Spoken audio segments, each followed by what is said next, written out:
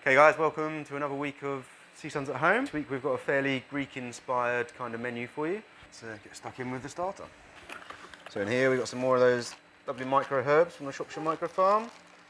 Some more of the Worcester tomatoes from Drew's.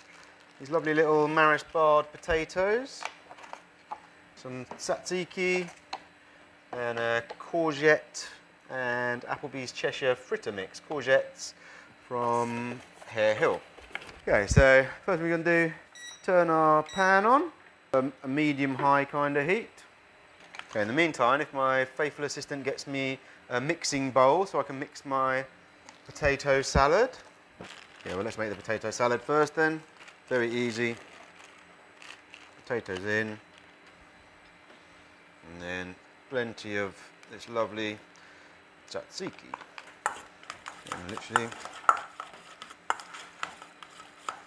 just going to mix that together. Okay, next job. We're going to do our tomatoes. So yeah, I think we'll do them quite chunky as we have been doing them. So they're going to look nice on the plate. Bit of basil I'll just chuck on there. And plenty of salt again. And some of this lovely Greek olive oil from the olive press.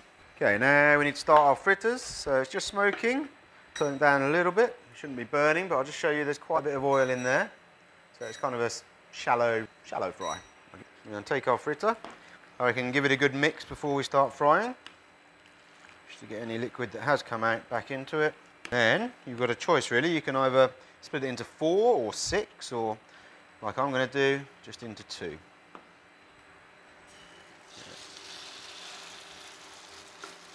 I'll say go for a bit of height to start with and then squash it down.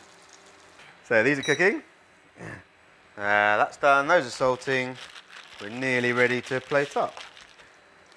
Once it's golden on one side, it should be relatively easy to flip over. There we go. Okay, so colour up the other side. I'm going to give it 2 minutes, 1 to 2 minutes, and we'll start plating. So I think the first thing, put down our kind of tzatziki potato salad, maybe slightly to one side.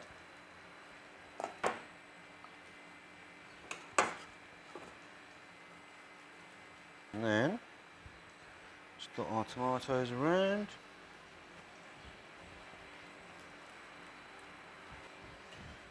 Try and show some of that colour off.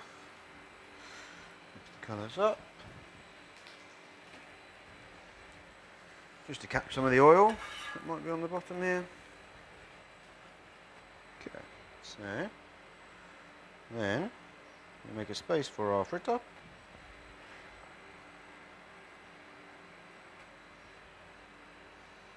Yeah, I think we'll just try and get a bit of height on there.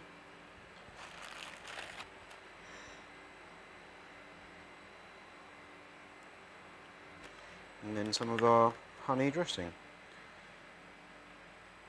Should bring it all together quite nicely. And if you've got some olive oil, I recommend a bit of olive oil. You might even get a bit of olive oil in the packs.